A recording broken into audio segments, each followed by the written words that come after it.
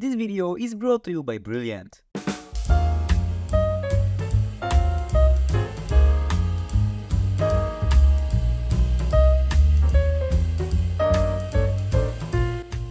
Hi guys, welcome to Amateur Chemistry. So in today's video, I am going to be extracting some pure essential oil from lemons and turning it into perfume along with a few other things, because as someone famous once said, when life gives you lemons, apart from turning them into chloroform, you can also extract their oil. Also, as you may have already guessed, I just really like lemons. I also want to do this project to lay a foundation for future essential oil extraction projects such as making benzaldehyde from cinnamon or some real perfume compositions. Lemons are a great starting point because it should be relatively easy to extract the oil from them, and this oil should have some nice properties which I will test out later in the video. Lemon oil is mainly made out of a chemical called limonene, which gives it most of its smell and properties. Limonene itself is pretty often used as a lab solvent, but also as a food additive, and of course in perfumes.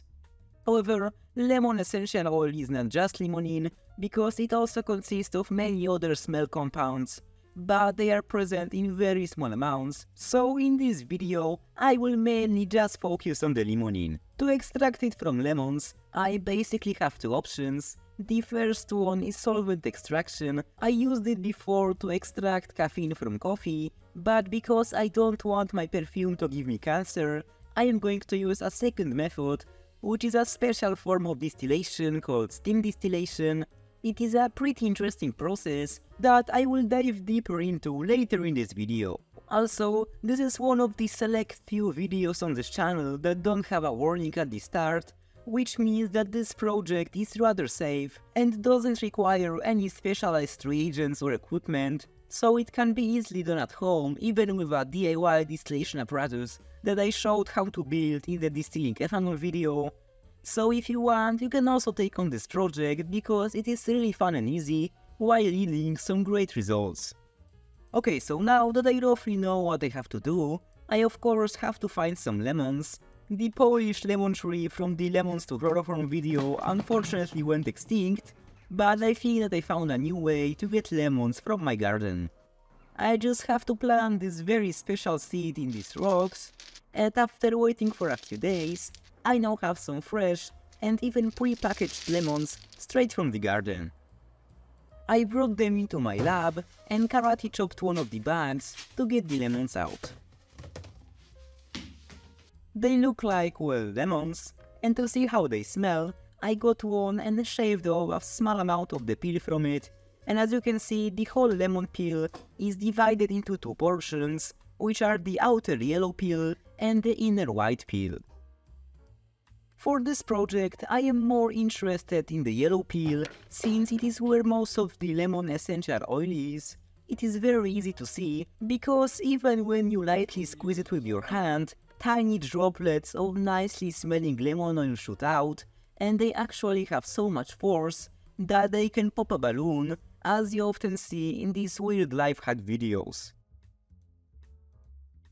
Anyway, before I start extracting the lemon oil and making perfume, I need to tell you about a great chemistry supply shop, BM Chemistry.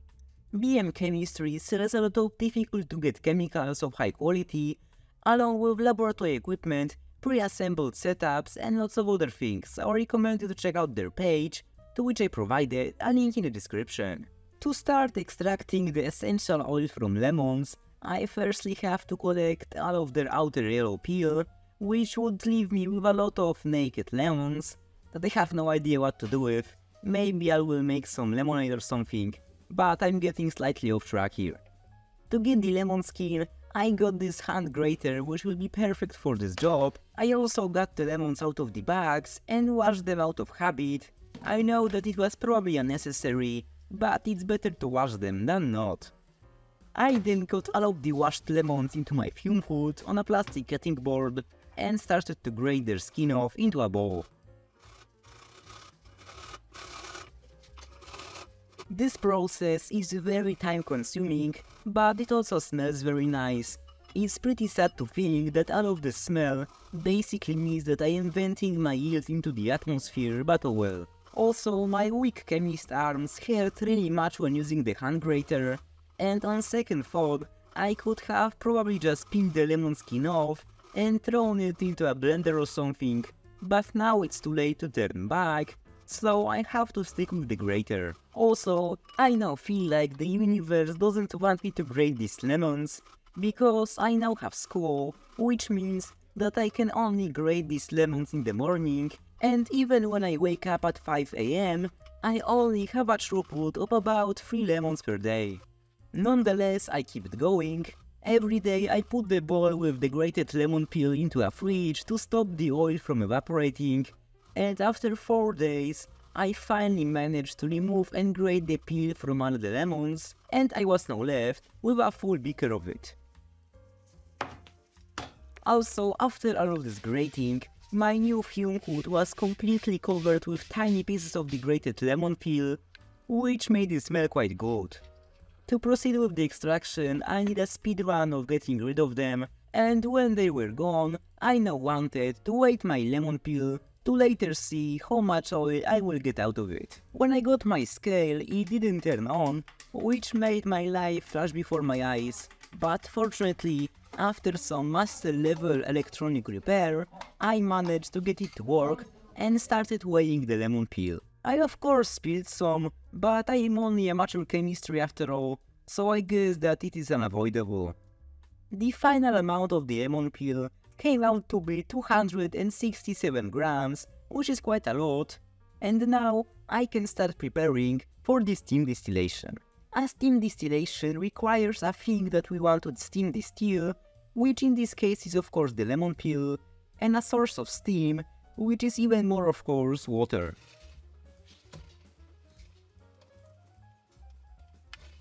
Before the distillation, I have to premix the ingredients, and to start doing that, I firstly have to get the lemon peel into a flask. I got my chunky 1 liter round bottom boiling flask, equipped it with a powder funnel, and started to transfer the peel from a beaker. At first it went quite smoothly. I of course spilled a little bit of the peel, but it wasn't a problem, and when everything was going so great, the funnel decided to clog. To unclog it, I used a glass rod, which worked pretty well. At one point even too well. I somehow smacked it so hard that it broke off a piece of the funnel that is now among the lemon peel, which is quite unfortunate, but on the bright side I now have a free boiling chip. Anyway, when I finished loading the flask, it was really quite full. I was worried that it may be a bit too full and cause trouble later on, but for now I had some more school, so I just sealed it with some aluminum foil and put it into a fridge. When I came back to it the next day, it looked pretty much the same, except that the volume of the grated lemon peel somehow decreased, which is a good thing. The next thing that I have to do for the steam distillation is to clean my glassware. I have to do that because I want to use the lemon oil for some culinary purposes later on, so it can't be contaminated with any nasty chemical junk. I cleaned the whole distillation setup with soap and water, and after that was done, I assembled everything together. I wanted to put a dripping funnel on top of the flask to speed up the distillation later on, but my new fume hood is unfortunately too small for it, so I had to improvise.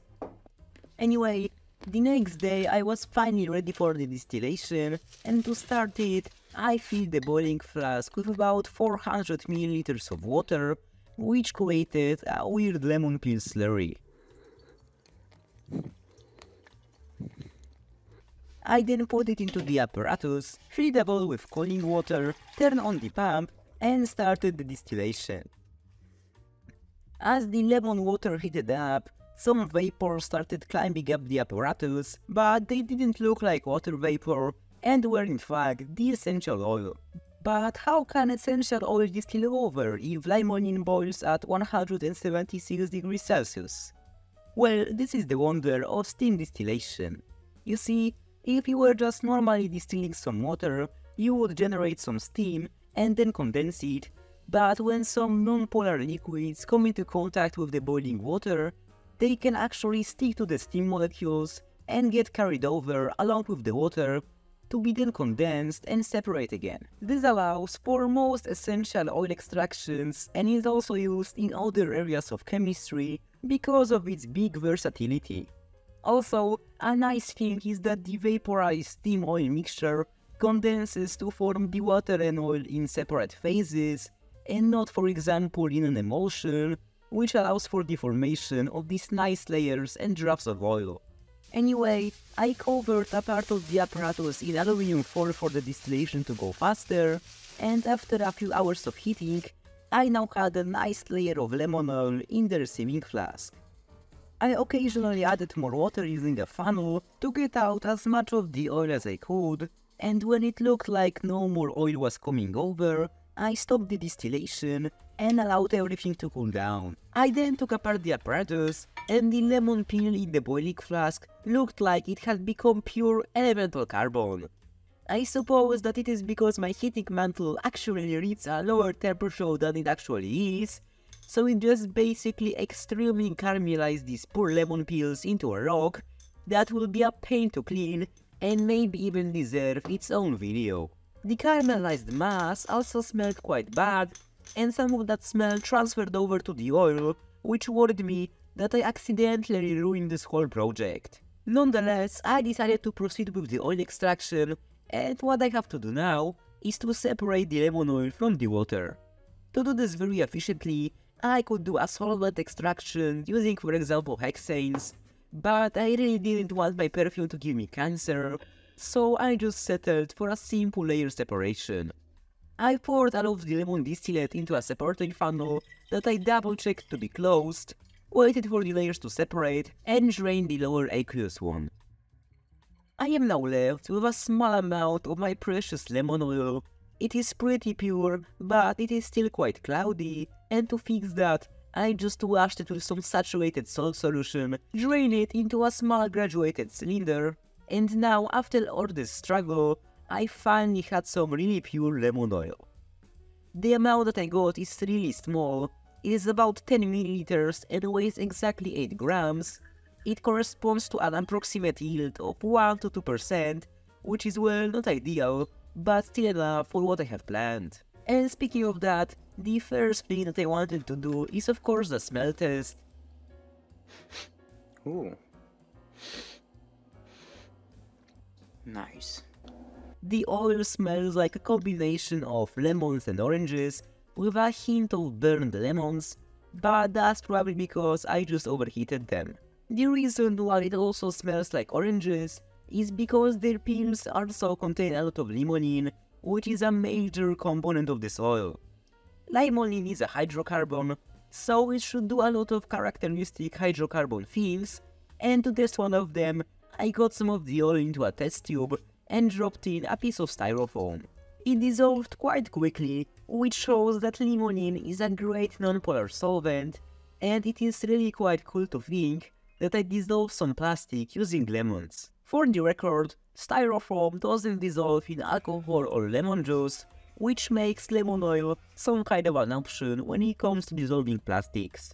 Also, since styrofoam is mostly air, the limonene can dissolve quite a lot of it, and here you can see devouring a whole block of it.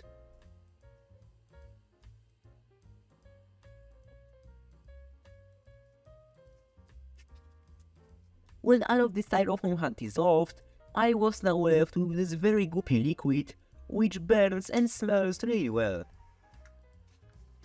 I also wanted to see how the oil burns on its own. I got some of it onto a piece of steel and tried to ignite it, but that didn't work. In a second test, when the oil was on a spatula, it worked better. It is having trouble burning, since limonene has no oxygen and tons of carbon and hydrogen, so to fully burn, it has to react with the atmospheric oxygen, which makes it burn quite slowly and emit a lot of soot. I also wanted to see how quickly it evaporates, so I got a drop of it onto a piece of paper, along with some water and ethanol, and to my surprise, it actually was the last to completely evaporate. Even after it evaporated, the spot where it was still smelled like lemons, This smell was really nice and without a hint of the overheated lemons, so now I was really confident that I could make some nice lemon perfume. But before I do that, I wanted to get an expert's opinion on the smell of the oil, so I located my cat and listened to what she had to say.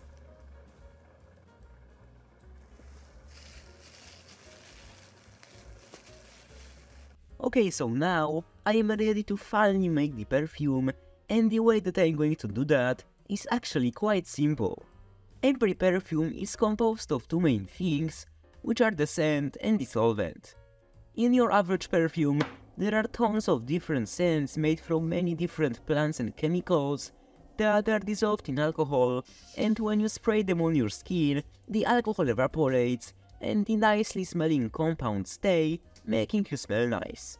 In my case, the smelling compound is already an oil, but I think that it would be way too potent when sprayed by itself, so I decided to dilute it with some food-grade grain alcohol.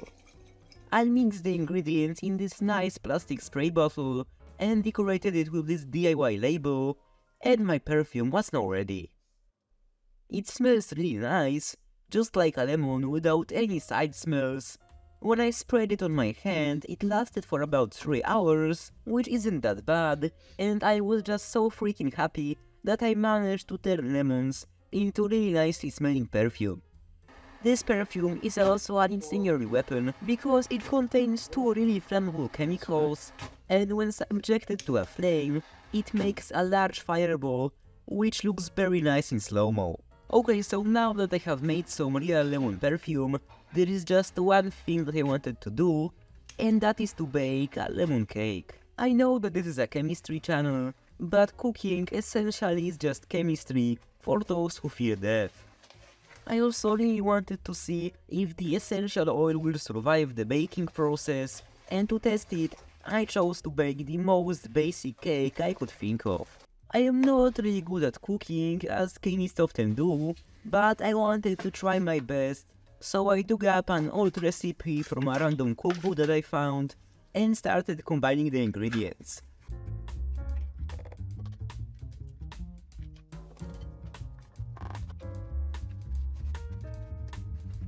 If you want to bake this cake yourself, the ingredients are in the description, and to flavor it, I added a milliliter of my lemon oil. When all of the ingredients were evenly mixed, I poured the dough into a long baking tray with some baking paper, and then disaster struck because I forgot to add the baking powder. I panicked a little because without it the cake wouldn't work, so I just sprinkled some on top of the dough and tried to evenly mix it using a spoon. I hope that this will work at least to some extent, and to bake this cake, I put it into a preheated oven at 180 degrees Celsius for 45 minutes. When the cake was done baking, I took it out of the oven, and honestly, it didn't look that bad. I mean, it wasn't as good as it could be, but it still tasted amazing, and the 1 milliliter of lemon oil made the whole cake taste like there was a lot of lemon inside. I am really happy with how it turned out, especially because it was my first cake made with the help of chemistry. And now, after all this time, I can sit down and enjoy some lemon cake, lemonade and lemon perfume for the peak lemon experience.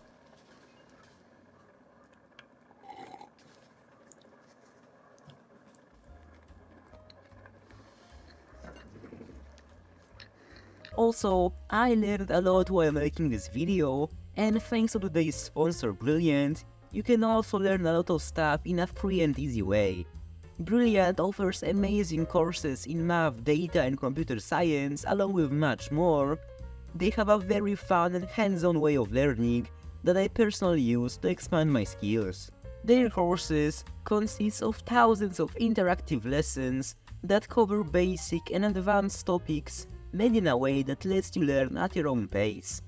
To try everything that Brilliant has to offer for free for a full 30 days, you can visit brilliant.org/amateurchemistry or just click the link in the description. The first 200 of you to click the link will get 20% of Brilliant's annual premium subscription. Anyway guys, To those who made it that far, thank you very much for watching, like and subscribe if you enjoyed the video. I would also like to thank my patrons, especially Isaac Von Liu and Lorenzo, as well as R2D2, Riley Reprobul, Joseph Kudi and MI for supporting my channel. If you would also want to support my work, you can consider becoming a Patreon, and see you guys in the next video.